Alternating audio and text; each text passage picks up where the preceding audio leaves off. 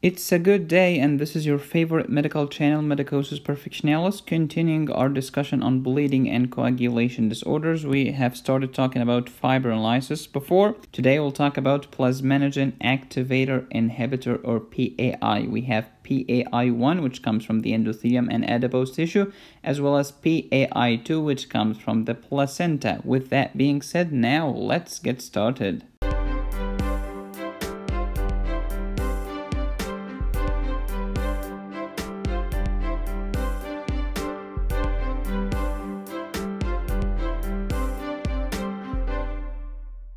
As you know, hemostasis is the process of prevention of blood loss or stopping the bleeding, and it consists of many steps: vasoconstriction, temporary platelet plug, coagulation, and fibrinolysis. We are here. Plasminogen into plasmin thanks to TPA, but not only TPA, also we have urokinase, factors 12, 11, and plasma kallikrein. So, plasminogen into plasmin will convert fibrin into fibrin degradation products, and this same plasmin will convert stabilized fibrin into the D-dimer. Fine. We can inhibit the TPA at this level, and we can inhibit plasmin at this level. Who inhibits TPA at this level? The topic of today's video, plasminogen activator inhibitor. Plasminogen activator is just a fancy term for TPA, because TPA is the plasminogen activator par excellence. So when you say plasminogen activator inhibitor, it just means TPA inhibitor. Okay, cool. So we can inhibit it at this level or at this level. Now let's talk about plasminogen activator inhibitor, which inhibits this process at this freaking level. I have 50 hematology cases for you. They cover topics such as bleeding and coagulation disorders. So make sure to go to patreon.com/medicosis and get these cases. They are only available for 30 students. Then the price will increase. Thank you so much in advance. Take your education to the next level and get all of the bleeding questions out of your way. So here's the complete story of fibrinolysis. You have the intrinsic or the extrinsic coagulation pathway. Prothrombin into thrombin, fibrinogen into fibrin. Now we have the clot. Stabilize the clot by factor 13. Now we have stabilized fibrin. Now let's destroy the clot and restore the function and restore the normal blood flow. We need plasmin, but plasmin is present in an inactive precursor form called plasminogen. Nice. We need urokinase and TPA to activate plasminogen into plasmin.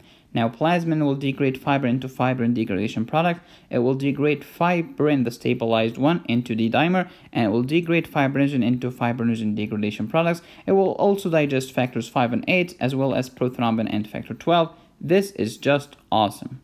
Think of thrombin and plasmin as enemies. Thrombin wants blood coagulation. Plasmin wants to destroy the clot and restore the blood flow.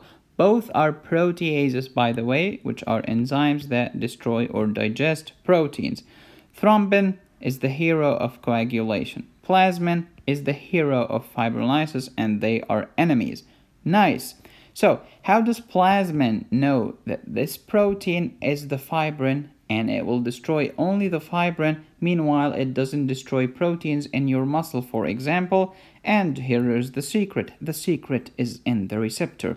It has a receptor. That's how it can tell the difference between fibrin and other proteins in your body. Cool. Recall that when plasmin destroys the fibrin, it produces fibrin degradation products, or FDPs. However, when it breaks down the stabilized covalently cross-linked fibrin, it produces D-dimer.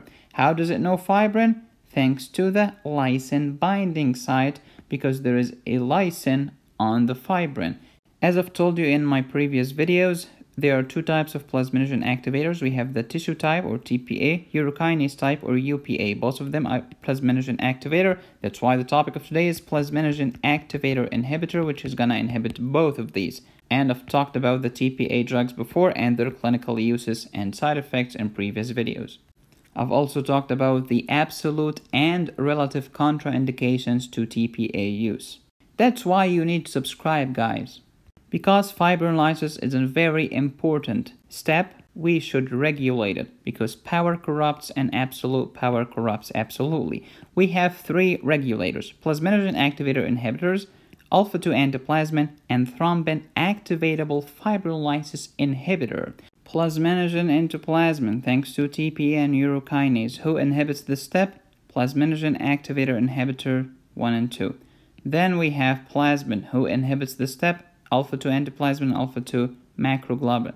Then plasmin degrades fibrin into fibrin degradation products and the stabilized fibrin into D-dimer. Who inhibits this step? Thrombin activatable fibrinolysis inhibitor. Remember when I told you that thrombin and plasmin are enemies? Yes, indeed.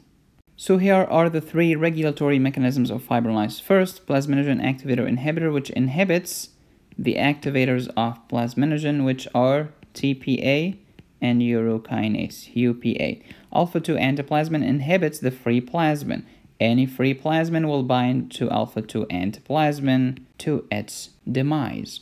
Thrombin activator fibrinolysis inhibitors, or TAFI, they cleave the N-terminus of fibrin, which will lead to decreased fibrinolysis because this N-terminus is where plasmin would work. When you cleave the N-terminus, plasmin has nothing to work on. It's like taking the case documents from the lawyer. So here's the whole story. Plasminogen into plasmin thanks to thrombin, TPA, urokinase, etc. Who inhibits the step? Plasminogen activator inhibitor. Nice. Then we have plasmin. Who inhibits it? Alpha-2 antiplasmin, alpha-2 macroglobulin. Then we have fibrin to fibrin degradation products and the stabilized fibrin to D-dimer. Who inhibits this step? Thrombin activatable fibrinolysis inhibitor, and they need thrombin to be, because it's called thrombin activatable, so thrombin activates this compound. The two types of plasminogen activator inhibitor are 1 and 2. 1 is secreted by the endothelium as well as adipose tissue. 2 is secreted by the placenta. Therefore, in pregnancy, the amount of PAI2 is going to increase. I'm less interested in facts. I'm more interested in helping patients. So let's go to the clinical pearls. Plasminogen activator inhibitor deficiency will lead to you have a deficiency of the inhibitor, which means TPA is left free. When TPA is free, it will cause fibrolysis, clot lysis, which will lead to bleeding, or if you want to be sophisticated in front of your professor, say hemorrhagic diathesis, which just means a bleeding problem. Then we have increased PAI will lead to increased risk of thrombosis and atherosclerosis. Why increase risk of thrombosis? Think about it. If you have an increased inhibitor, you will have decreased TPA and you will have decreased fibrolysis. You are not going to lyse your clot. The clot will persist. You have an increased risk of thrombosis, which makes perfect sense.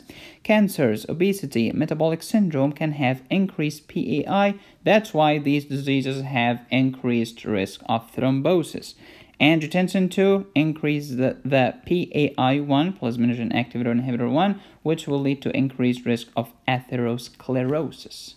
The condition of hard vessels. Thank you guys for watching. Please subscribe and hit the bell. Follow me on Facebook and Instagram. Get my notes and all of my cases on patreon.com/medicosis. These cases are only available for my Patreon subscribers. They are not available on YouTube. Thank you for watching. As always, be safe, stay happy, and study hard. This is Medicosis Perfectionalis, where medicine makes perfect sense.